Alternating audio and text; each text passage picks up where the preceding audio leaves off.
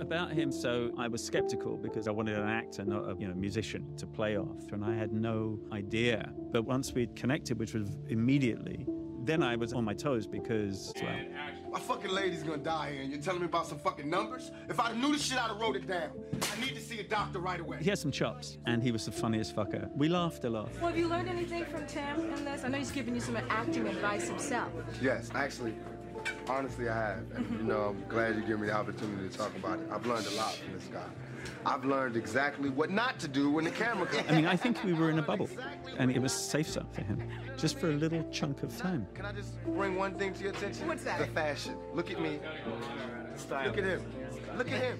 He's ruining the whole movie. I took 3 months to get my little gear right. It took him 3 minutes to pick this. We came from very, very different worlds.